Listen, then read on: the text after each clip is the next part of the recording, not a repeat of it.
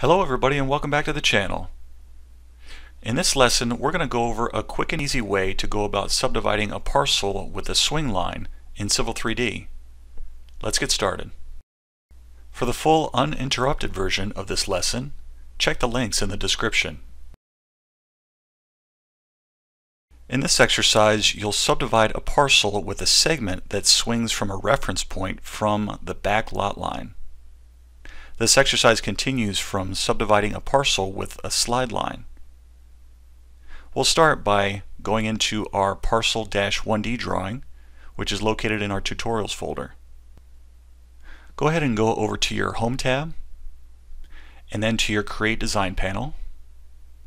Next, select the Parcel drop-down, and select Parcel Creation Tools. Now we get our Parcel Layout Tools toolbar. If you're not seeing the parcel parameters, make sure that this chevron is fully expanded. For this lesson, we're going to keep our parcel sizing at its defaults, and we're just going to select this drop down and select Swing Line Create.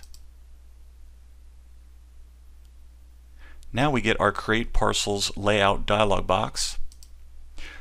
Make sure that the parcel style is set to single family and select OK. Need to learn more about Civil 3D?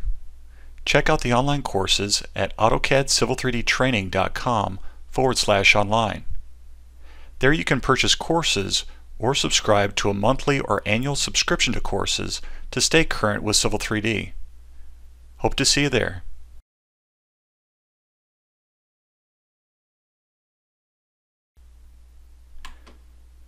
Now our command line is asking us to select a parcel to be subdivided, and we're going to pick that by selecting this lot label for 102. Then we're going to select our frontage by roughly clicking this area right here and extending all the way around to roughly this area. Now we specify our swing point. Go ahead and pan over, and I want you to put your cursor right around the 2 in 102. And then from that point, go straight up from there to the back lot line and click. We're going to accept the result, and there you have it. We now have a parcel that's exactly 8,000 square feet, which is specified in our parcel sizing under the minimum area. And the remainder distribution, which is specified to place the remainder in the last parcel, is within our Parcel 102, as you can see right here. So that's how you go about subdividing a parcel with a swing line in Civil 3D.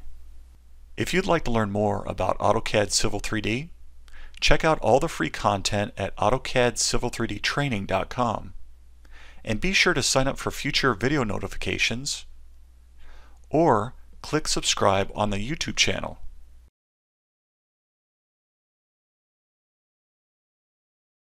Again, my name is Charles Ellison. Take care.